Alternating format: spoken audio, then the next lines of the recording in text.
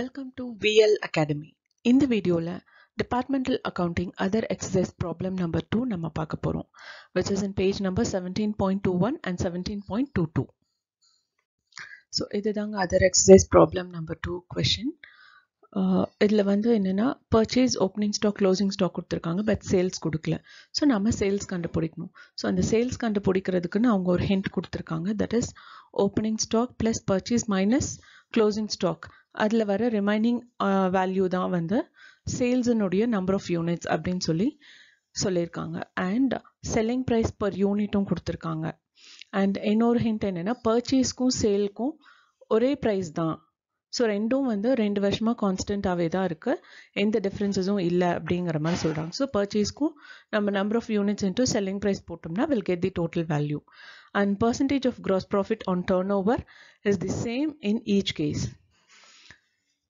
So gross ப்ராஃபிட்டும் வந்து 2 டிபார்ட்மெண்ட்க்கும் turn over பேசிஸில் ஈக்குவலாக இருக்குது அப்படிங்கிறாங்க.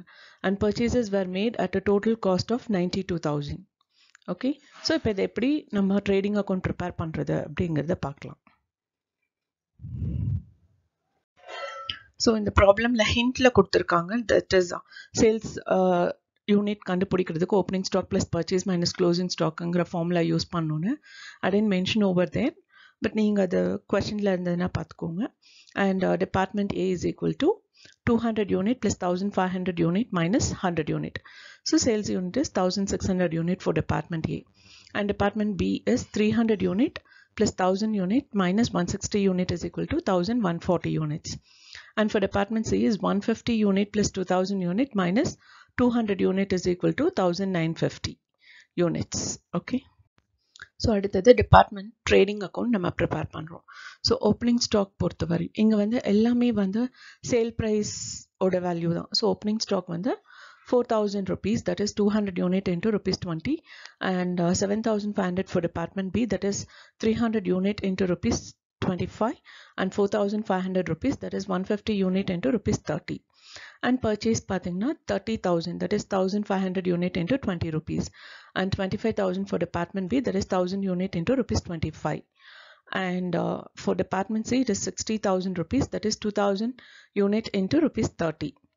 Sales பார்த்தீங்கன்னா we have found the number of units and the formula use பண்ணி, so அந்த units எடுத்து நம்ம selling price per unit multiply பண்ணுறோம், that is 1,600 unit into rupees 20, that is 32,000 for department A, and 1,140 units into rupees 25, that is 28,500 rupees, and 1,950 units into rupees 30 for department C, that is 58,500.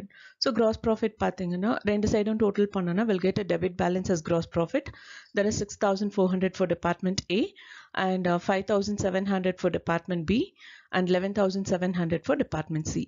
And grand total is 34,000 for department A, and 32,500 for department B, and 67,500 for department C. இந்த வீடியோவை watch பண்ணதுக்கு ரொம்ப thanks. இந்த video நிஜமாவே உங்களுக்கு பிடிச்சிருந்ததுன்னா like பண்ணுங்க, share பண்ணுங்க, அண்ட் சப்ஸ்கிரைப் பண்ணுங்க. Thank you once again.